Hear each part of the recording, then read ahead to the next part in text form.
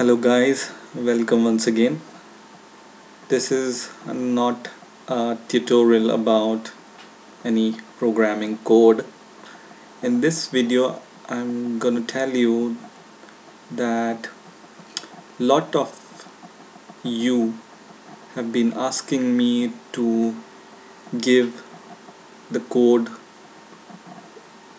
which I have used in my tutorials. So what I have done is I have made a blog and I have tried to provide all the code related to each and every video I have made,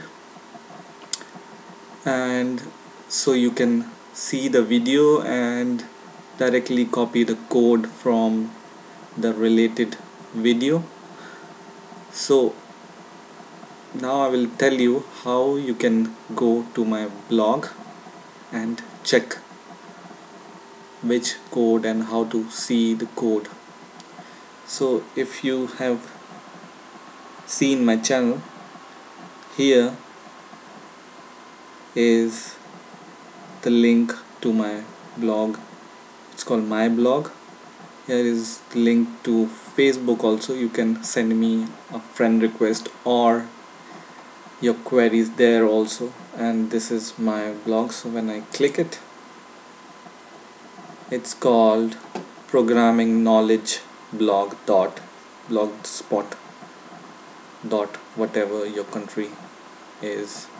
According to that, this extension will come, and the heading shows my channel name, which is programming knowledge.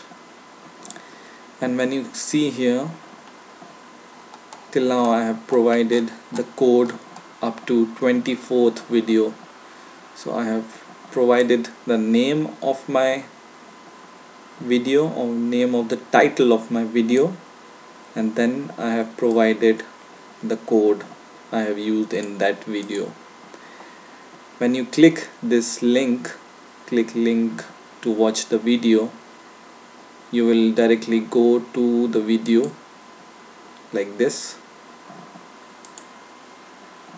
and you can see the video also from there.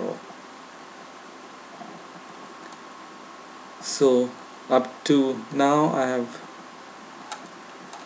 inserted 24, or I have inserted the code up to video number 24. In the future, when I will get time, I will be pasting more of my codes here related to the particular video. So what you can do is you can follow me or subscribe me here also, so you will be aware what I'm doing, and anytime you want some code really fast and you don't want to write the code step by step, then you can just come here and copy the code and just use as it is. And second thing I want to say is just join me here as more as you can. So here also you can see what I'm doing. The second thing is there is a second page to this channel, which are C++ code examples, and in here I have given some of the C++ code which I have learned when I was learning C++, and these are the code which are made by me at that time. So I have solved whatever exercises I have solved, I just copied them and pasted there here. So if you require, or if these exercises need your requirement or you need these kind of a code, you can copy from here directly and use it. These are the very general examples, so these will help you to understand the concepts of C++ also. So this also you can see here, and you can give me your suggestions. What do you want more, and what are the improvement I can do in my tutorials, or what more you want to learn.